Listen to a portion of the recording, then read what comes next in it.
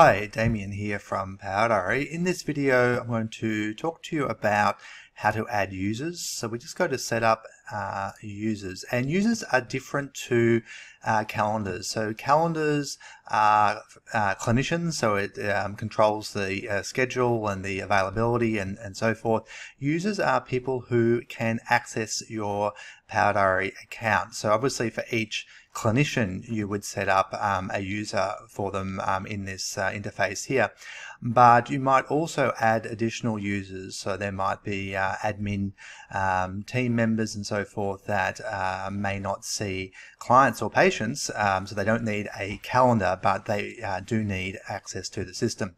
We would always suggest that you add a unique user for each person who's accessing the system. There are no charges for having extra users. It's the billing for PowerDiary is based on the number of clinicians or number of calendars that are active, so it doesn't add to the cost, but obviously from a security point of view and from an audit point of view, it is definitely better to have each person use their own unique user, and I'll show you how to set that up. So from the start, when you set up your trial, there will have been created what we call a master user. In this case, and this is obviously just a demonstration account, but we've got this James Taff. So I'm just going to click on James, and what we'll see here is James, as the master user account, has access to all features. So we don't see any kind of the capacity to control what this particular user account does, because this is usually the person who owns the practice and therefore has master control over everything. This user should really be the person who does own the practice, or that is the person in charge, and shouldn't be something that is shared to others, because this is ultimately a super user that can do anything in your account. So don't give out those details. As I said, create separate ones. So I'm just going to cancel out of that and show you how you add new users. So all you do is click on this add new user button here, add in the person's name, their default calendar. So if they are a clinician, then set up and they have a calendar, just indicate which calendar is theirs.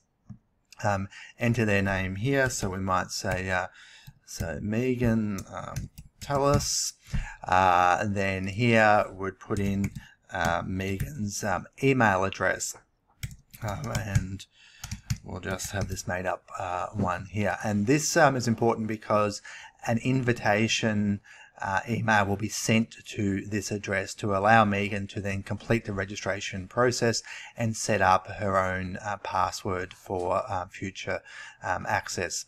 Then we see this area here called available features, and this is where you can indicate what you would like Megan to have access to and control exactly what Megan can see and what she can do. Now, I won't run through each of these in the video because it would take a long time to explain each one, but if you look in our help area and look at users, you can get a definition and see what each one does. But very quickly, it allows you to control things, for instance, about who can set up and configure PowerDiary. It can control what elements, can they view all calendars in the system, or perhaps if you don't want that, you turn it off and it means that they can only see their own calendar. You can control, I should say, their access to things like session notes or invoices and payments, control access to reports, control access to editing and making certain changes or viewing client correspondence and so forth. So this is really where you get to kind of define what each user is allowed to do in your account, so that you stay in control of it, but also are able to feel comfortable that these users are only able to do things that you are specifically giving them permission to do. So once you've configured that, then all you need to do is click the send invitation, email. They'll send that link off to Megan, and she will then be able to complete that, and Megan will then be able to access the system. If you need to remove a user and make them inactive, all you need to do is go to this list of users and click under this active here and just toggle that across to make them inactive, and it will immediately deactivate that user, so they'll no longer be able to access the system.